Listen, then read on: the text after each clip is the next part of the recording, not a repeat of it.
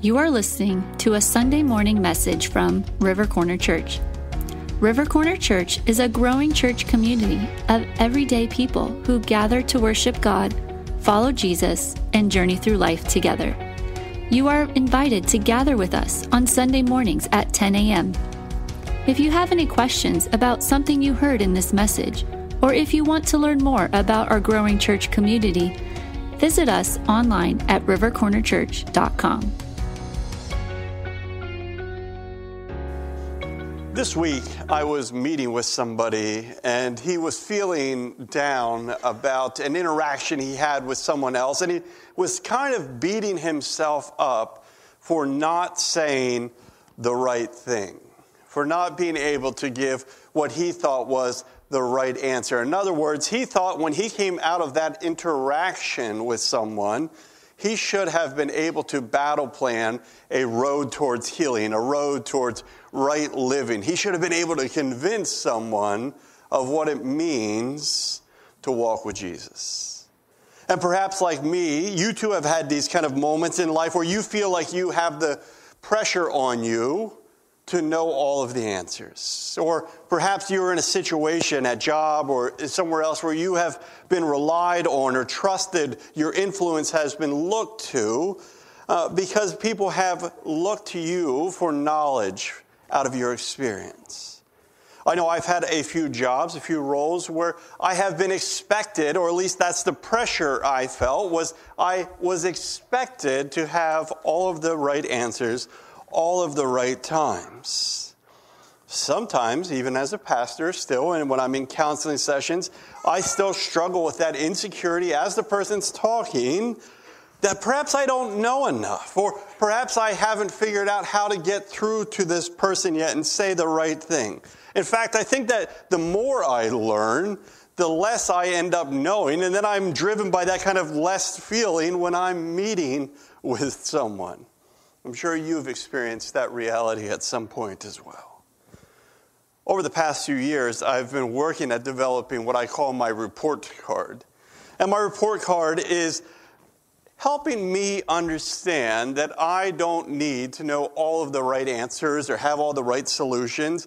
It's helping me be okay with making mistakes because we learn from our mistakes, but also because I think there are greater things that we can give people than right answers. Often in my work at the mission, when I walk out of it, as I'm getting to debrief with myself of how I felt that interaction went, I'm not grading myself on how many scriptures did I read? Did I give them the right answers? Were they able to walk out a new way? But rather I've come to believe this about myself, and that is my report card. Is it true that they felt seen, heard, understood, valued, and loved? So that's my report card. Are they seen? Are they heard? Did I make an effort to understand them, to stand in their paradigm? Did they leave feeling value? And did they sense not only God's love for them, but my love as well? And so that's kind of what has become my report card in my interactions with people. The success then, or its effectiveness for me in meeting with people, isn't about a performance or what I know. It's rather if someone has felt those traits, that they felt heard, seen, understood, valued, and loved.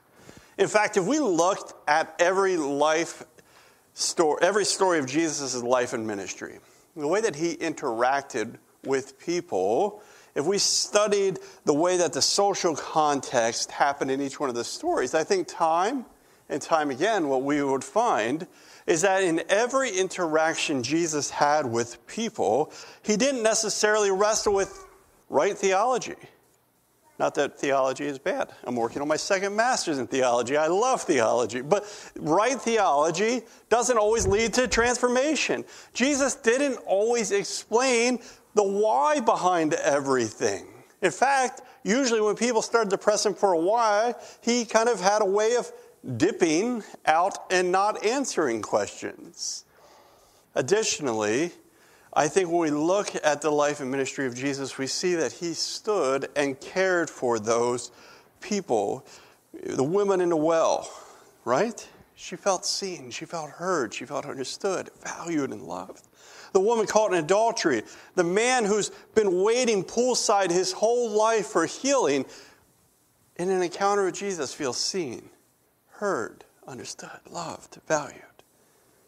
In fact, even in the stories where Jesus did not accept somebody, and meaning that he allowed them to walk away, he never, ever disvalued them. He always, even in those interactions, modeled what it means to see others, hear others, understand them, to value them, and to love them. Even in the young ruler, even with the guy that had to bury his father, Jesus never strong-armed, he never pressured. In each one of those, he gave them value by allowing them to make their own choices. This act of making sure people feel seen and heard, understood, valued, and loved is what we are going to be talking about this morning. And I think that the word in the Bible that describes that kind of reality the best for us is the word honor. And so the word I'm going to be using this morning, honor, and I think there's a deep need for honor in today's world, in today's church. And I think honor, honestly, is something that we, as followers of Jesus, those who follow someone who did really good at honoring people, should be defined by. It should be one of those things that our legacy has around it. Honor, though, I think is a word that we don't talk about a lot. At least we don't talk about it enough. In fact, I think sometimes when we talk about honor, we're really talking about respect. And as we're going to look at this morning, when the Bible mentions honor, and what I think it means out of honor is not the same as respect. We know we're supposed to honor our parents, our grandparents. We know what it means to honor a spouse or a friend. We know what it means to honor our bosses or those in authority over us. And we honor our family members that are no longer with us by telling stories of them as we look through photo albums. And as a country, we have federal holidays that are built around remembering and honoring certain people, such as war heroes or veterans. We have holidays that honor those who have shifted or transformed the period of time in which they lived in, such as Martin Luther King's Day, Washington's birthday, and so on. Though this sort of honor is more of a respect or a reverence than what I think Jesus models for us. And I think honor, a way of relating to each other, of being with each other, is in some ways exactly what we need in a polarized society such as the one we are in. And it's also a practice that is disappearing from the divided culture and polarized society we live in. Honor begins with recognizing the divinely instilled value in another person, even when we disagree with them. Truthfully, from where I stand, and many of the interactions I've had over the past few years with people, stories in which they've shared in my office, when they've left, they've often shared how they've been hurt by the church or by followers of Jesus. And so where I stand, I see that more and more this honor thing seems to be disappearing. On Wednesday, we had our prayer meeting as a church, and we were gathered together, and we were asked to share things that we were thankful for our church community. One of the things that I named is the way that I have seen you guys honor each other, that you have loved each other well, that you care for each other well. There's not drama. Where there is honor, there's an absence of drama, I'm convinced. And I'm exploring this topic of honor this morning, not because I think it's something we need to work on specifically as a church community, but I think it's something unique that we have, that I have not seen in every church community, something that we must mirror in the life of Jesus so that we can have a legacy of honor. It's something to own, to leverage for the sake of what I'll call missional good and legacy. Honor in the dictionary as a verb simply means to regard with great respect. And that is our approach to it in most of our society. And I think honor, though, is something more than what we show to others that we've loved or show over us. But really, it's this missional reality in nature. Or said another way, I believe that when we live lives that demonstrate honor, It carries the mission of God's kingship, his rule and his authority, his goodness and his good news to those, our neighbors, our friends, those who are in the places that we live, work, and play. Honor, when lived out in the places that we live, work, and play, leaves a legacy for a church. And I've come to think that the world around us would be completely different. They would have a completely different viewpoint of the church if we, as followers of Jesus, showed a deep devotion to honoring one another. In the portrait of the Own Church in America, which was a study, it found that most people around are willing to hear what people have said about Christianity, but a majority also sees the church as a place full of hypocrites. That means that those around us, right, those who are not here with us on a Sunday morning, aren't as turned off to God or to faith as we often assume, but they're turned off to our message because they think we have lacked sincerity, or we've been insincere in our message, or in other words, we have not modeled honor with them well. We haven't given them the opportunity to be seen and heard, to be valued, understood, and loved. We are a people that with a message of honor and love, but they don't see us as a people of honor and love. In fact, out of that survey, it said a full 72% of the people interviewed said they didn't think the church, that they thought the church is full of hypocrites. And other findings showed that 44% of Christians get on my nerves. Now that one I can relate to. Sometimes Christians just get on your nerves, right? Anyone else? But at the same time, however, 71% of the respondents, 71% of the people surveyed said they believe Jesus makes a positive difference in a person's life. And 78% that said they'd be willing to listen to that. And they'd be willing to listen and they want to hear what people believed about Christianity. This statistic means that in the places that you live, where you work, where you play, people might not be as turned off to the message of Jesus as we think. In fact, they believe that it has great significance, transforming power, sincerity. And people are actually willing to listen to it. There was a book a few years ago by James Emery White, and he said that out of the people he surveyed, and I think he surveyed 4,000 people, he said 86% of them would come to church if invited. That's what he found through his poll. People are willing to listen, yet as the first slide pointed out, they don't see us as trustworthy or with sincerity. They don't feel that we are seeing and hearing and understanding and valuing and loving at the same level that Jesus did. A quest for right theology or right belief cannot be as important to us as love and honor.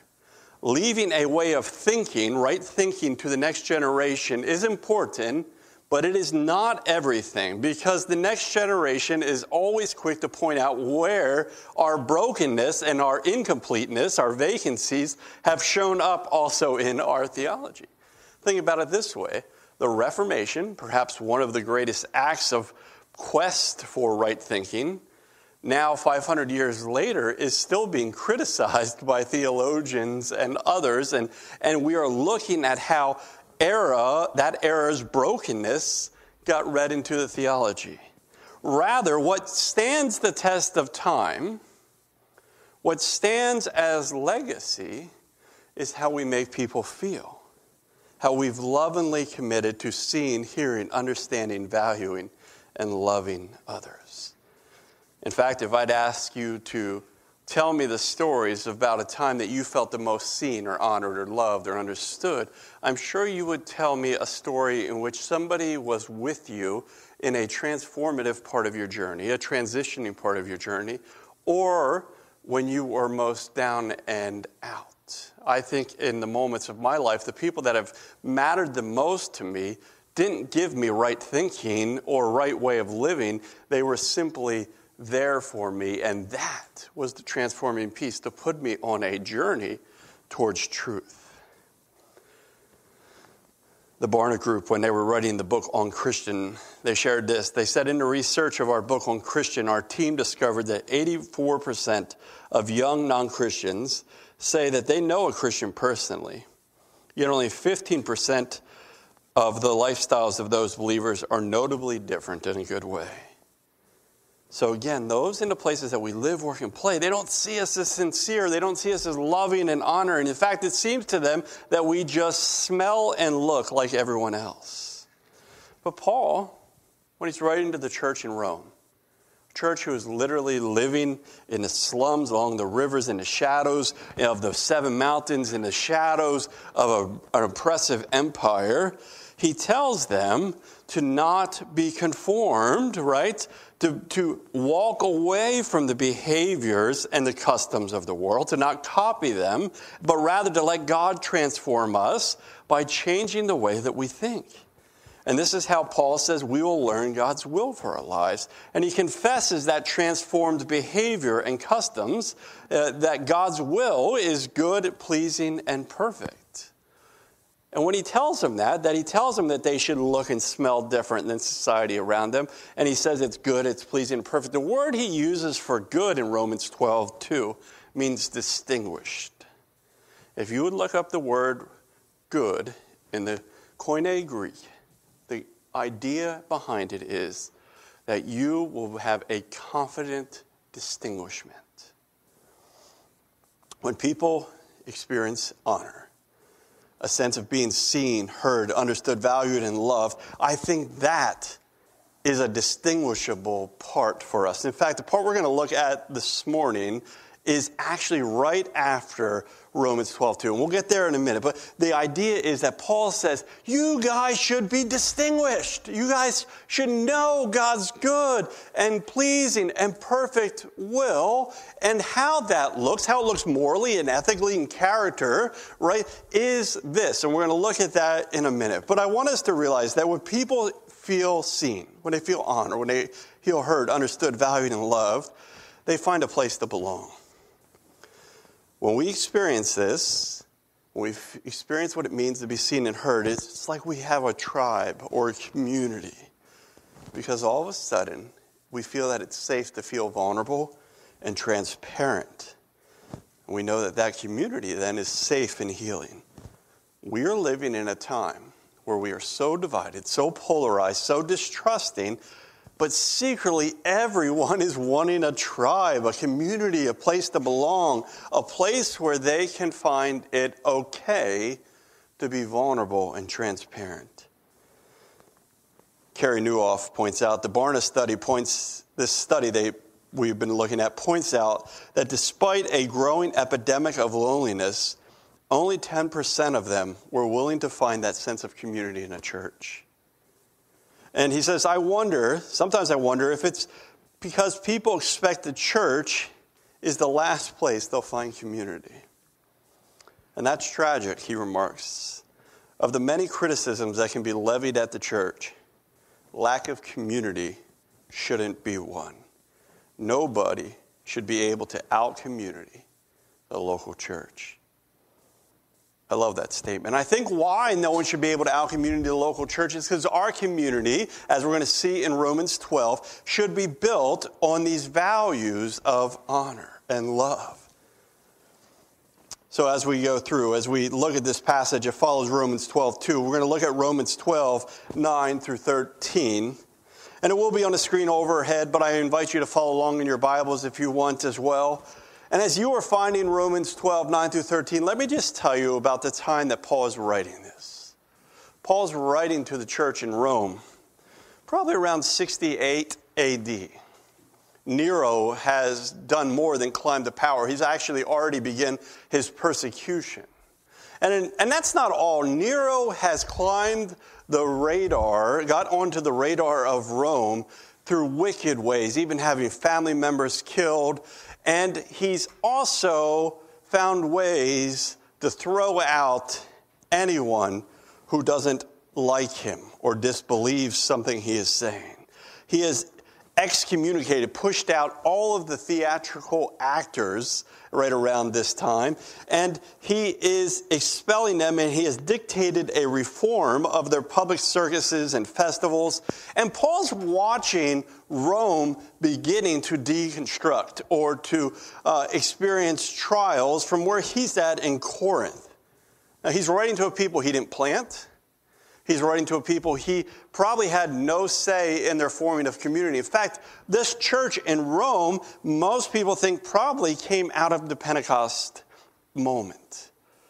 So at the moment of Pentecost where Peter stands up and he says, guys, these people aren't drunk. They're just experiencing the gifts of the Spirit. They're just experiencing what it means to live a Spirit-filled life. Some of those people that were in town were most likely from Rome, and they went back and they led a bunch of other people to Jesus.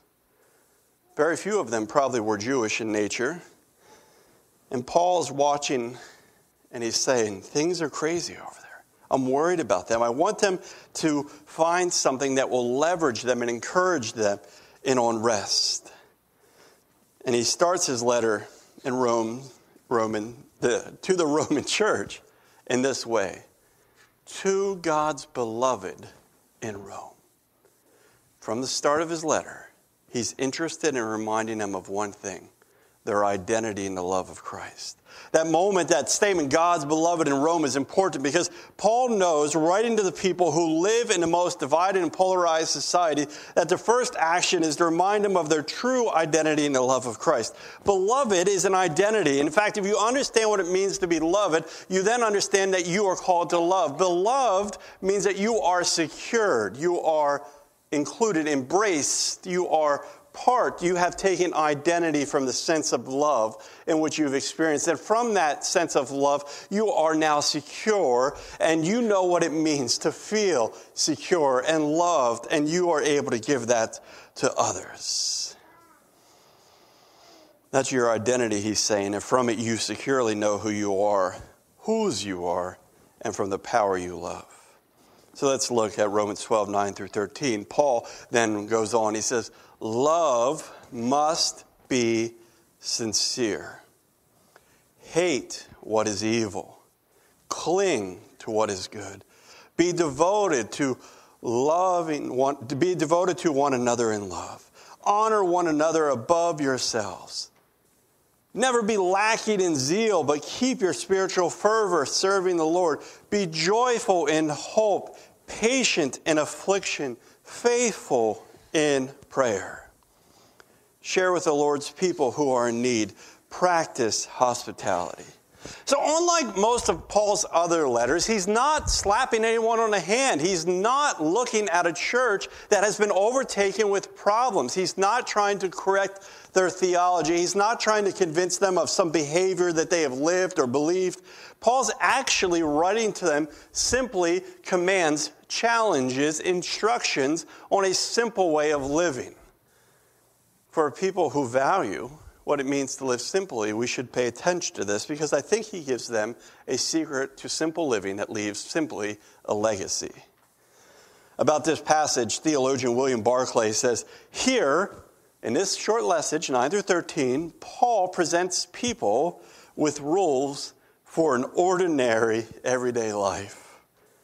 In other words, they're just common sense ways of living, but they make all of the kingdom difference in the places that we live, that we work and we play. N.T. Wright likewise reflects the commands he gives in verses 9 and through 13 are meant for all Christians. They offer a no-nonsense vision of Christian living. Verses 9 through 13, perhaps more than anything else in Pauline letters, captures a no-nonsense approach, vision of Christian living. And I love that idea that it's no nonsense. This is just a common sense way of living in the places that each one of us live, work, and play. Eugene Peterson, when he wrote the message, it's not a translation, but when he began to kind of try to capture the intent or the heart of God behind a passage, he carried out this passage's understanding in this way. And it's a beautiful creative form. Love from the center of who you are. As the love must be sincere, right? Don't fake it. Run for dear life from evil. Hold on for dear life to good. Be good friends who love deeply. Practice playing second fiddle. Don't burn out. Keep yourselves fueled and aflame. Be alert, servants of the Master, cheerfully expectant. Don't quit in hard times. Pray all the harder. Help needy Christians. Be inventive in hospitality. Now, at the core of this passage, Paul is helping them to understand what it means to develop sincerity as a church community, to love, as Eugene Peterson said, from the center of who they are. The thing that people want the most in today's time is sincerity. They want to feel loved. And it's the very thing that Paul calls the church to experience, to do in the shadow of the empire. The legacy Paul wants for this church is for people to simply love each other and to love others, not out of obligation, not as a necessity, but because he and they genuinely should and do care for each other.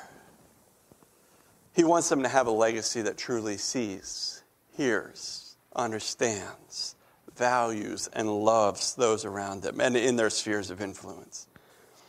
The stuff Paul wants for them isn't kind of like a lofty idea or ideal. To Paul, this is what the church is. This is what it should look like when living in a divided world of an empire. This sort of living should revolutionize the way that people see the church, and it would revolutionize the way people see the church. William Barclay says there can be no hypocrisy, no play acting, no ulterior motive in Christian love. The Christian love is a love which is cleansed of self. It is a pure outgoing of the heart to others. Paul's not calling anyone to anything new. He's calling them to model the behavior that we've already established that was found in the life and the ministry of Jesus. We saw that that's the thing in the statistics we looked at that people want out of life. They want a place to be vulnerable, to belong, a place in which they can find themselves and hear about a message they really do believe is transformative. But this thing that we are saying Jesus was most known by is also the thing that if we do wrong might have the biggest effects on us. N.T. Wright points out that nothing undermines Christian work so instantly as a gloomy face, or in that matter, a false smile. The word hypocrisy that shows up in the New Testament carries with it the idea of an actor, one of those people that Nero would have pushed out, who put on a fake face to act out. He's saying nothing makes the church less effective or carries or maims the image of Christ, scars the image of Christ as much as when you and I actually haven't experienced that identity of being beloved or experienced the Spirit of God. When you and I are living out of obligation or necessity, we put on the mask. The missional legacy or the communal glue that Paul gives to the church in the shadow of a divided empire is this: be devoted to love and honor. And the verses before and after kind of explain what that looks like, but I really think that they're just explaining what it means to be devoted to love and honor. And so the first thing we see is that we must be devoted or dedicated, right, to living with sincerity in the places that we live, work, and play.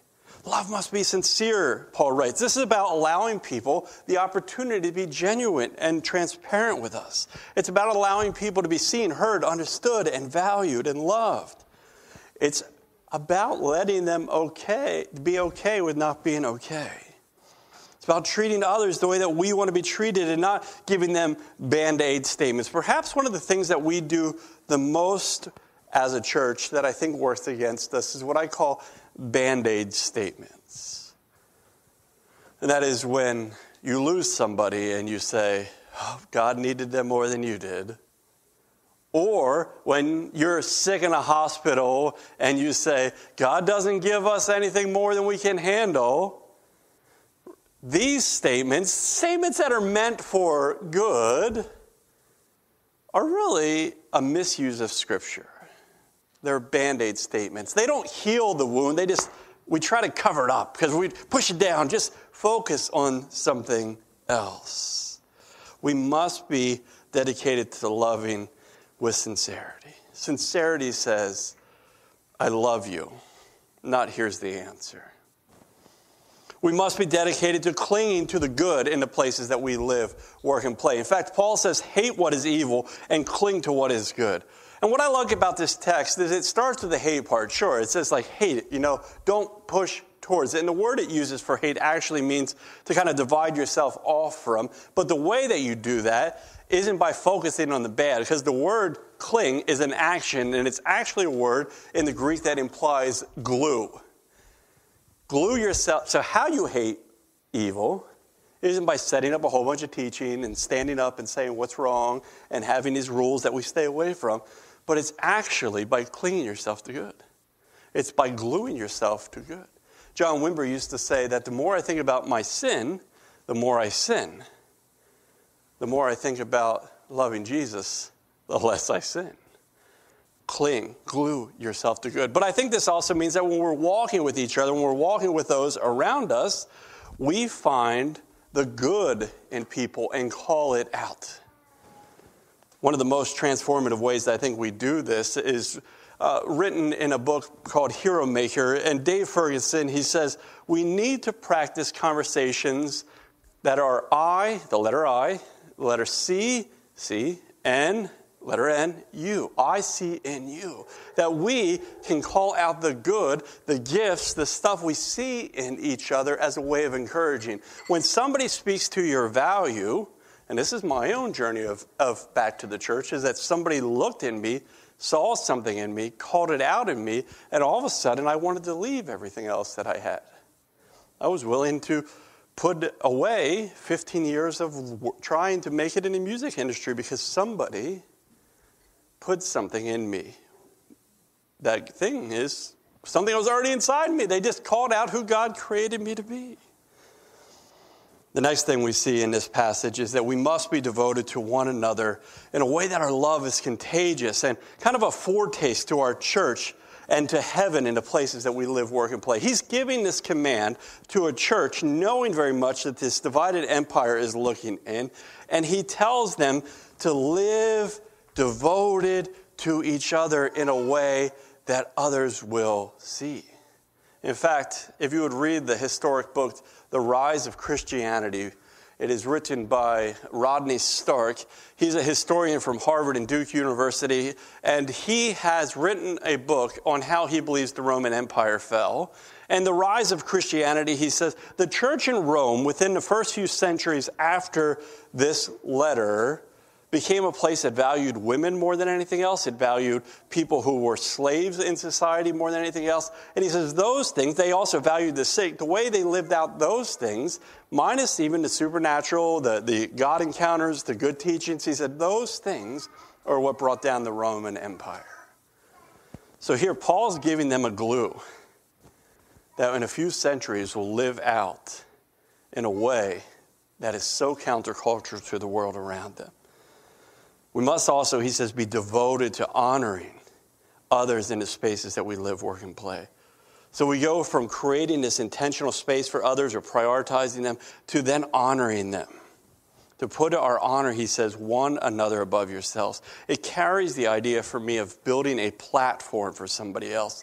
It's the act that Dave Ferguson calls hero making, that when you're looking to encourage or disciple or influence somebody, you actually are working at building a stage for them to succeed on. There was a book called Halftime, and I'm trying to remember the guy's name right now, but he kind of got to his point after 50 years of working in the news and media, and he had a midlife crisis, and he said, I want to get to a point where my fruit grows on other people's trees. My fruit grows on other people's trees.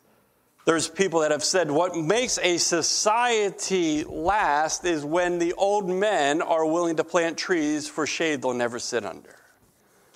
That's what he's saying here. Honor one another above yourselves. Build a platform for somebody else. We see must be devoted to the Lord in the places that we live, work, and play. He says never lack in zeal. Right? Never be unpassionate, but keep your spiritual fervor serving the Lord. And I think this is Paul's way of reorchestrating them back to realize that no matter where you work, no matter where you play, no matter where you live, do what you do for Jesus above all things else. Never lose the passion of what you're doing, the zeal of what you're doing is for Jesus. And when that bar is higher, when we're looking at it as an act of worship, we're focused on Jesus and not impressing others. And we're also then less likely to let others down in a way that the statistics have revealed. Next, we must be joyful in our trials and our tensions in the places we live, work, and play. Paul writes, be joyful in hope, patient in affliction, faithful in prayer. I think this is one of the hardest things in Paul's message here. Right? Joy is an experience. It's a mindset. It's not an emotion. Joy is something that holds on to a vision that is greater. We know where this journey leads with Jesus in heaven, and those things must now fuel us in the places that we live, work, and play. Must keep us orchestrated, and that is the joy we must hold on to. That is the hardest part. And then we must also practice inviting others to the table in the places that we live, work, and play. Paul writes, share with the Lord's people who are in need. Practice hospitality.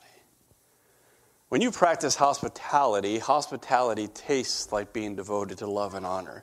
And it's because you're simply doing this. When you are living out hospitality as it was understood in this day, you are giving someone else the head of the household. Remember, Jesus teaches on this. When you sit down at a table, don't take the seat of honor. The seat of honor is a unique place. When you are a guest of hospitality, when you are allowing people to experience your hospitality, rather, you're making the other person a guest of honor. You're inviting them to the head of the table. And I think Paul understands that when we are devoted to love and honor, the most important thing of this passage, I think this here is the climax of the voice. It's a matter of giving the other person value. And when they experience value, they disarm. They become transparent and vulnerable. And it's then that the heart is softened and the Spirit of God can plant seeds. In my opinion, I think, as I said in the beginning, that we often have a respect issue. We confuse respect and honor. We know we have to respect people we disagree with. And, I really don't like him, but I respect him. But with respect, we can differentiate that. Honor is so much more than that. Honor is a matter of putting oneself, someone else, above you. It isn't just liking their traits. It means that we make heroes out of those around us.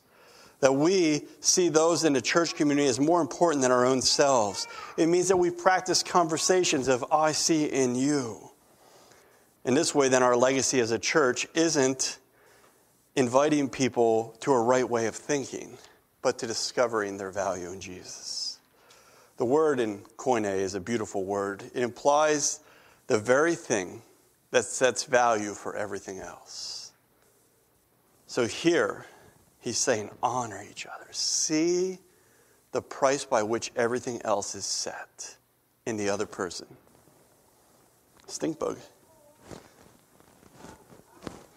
Paul took this idea seriously because he brought it up time and time again. In fact, if you would think about it, in Philippians 2, he tells them the same thing. He says, do nothing out of selfish ambition or vain conceit. Don't be about yourself. Rather, in humility, value others above yourself.